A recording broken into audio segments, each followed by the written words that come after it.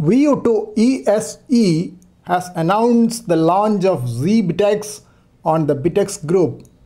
It is available for purchase at hfsignals.com and delivery will start in February 2025. According to VU2 ESE, it is a low-cost 5-watt 80-meter to 10-meter QRP radio with a 480x320 touchscreen that allows you to run CW, FT8 and other digital modes without needing even a phone that the original zBitx needed. As previously posted, zBitx is based on Raspberry Pi 02 watt, which gives it the prefix Z. The physical size of zBitx is just 6 inches by 3.5 inches, 1.5 inches thick, weighing just 250 grams, and includes a battery case that can hold two 18650 lithium polymer batteries. One has to get batteries from elsewhere. External DC supply can also be used with a maximum of 9 volt.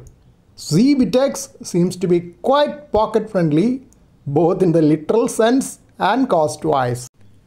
An HDMI monitor, keyboard and mouse can be plugged in to use like a QRP base station.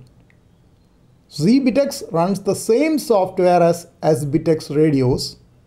zBitx will ship with 64-bit software upgraded to handle the small screen.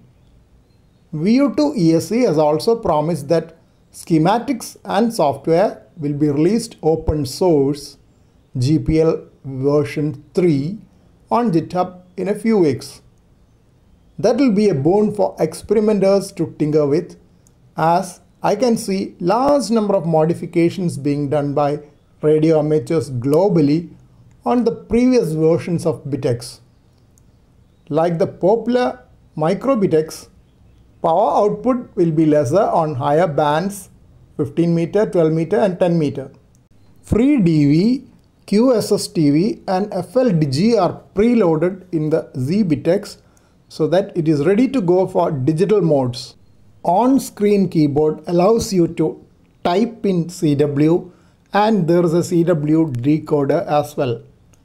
Editable CW macros and N1mm style logger for exporting to ADIF format are available in the installed software. My usual disclaimer applies here as well. I have not seen or used zBitx. I am posting this because I am proud to see a new QRP radio being announced by a VU ham. I am in no way connected with HF Signals and this is not a paid promotion. I do hear a lot of micro BitX users on the air and enjoy reading a lot of discussions on the bitxgroup.io.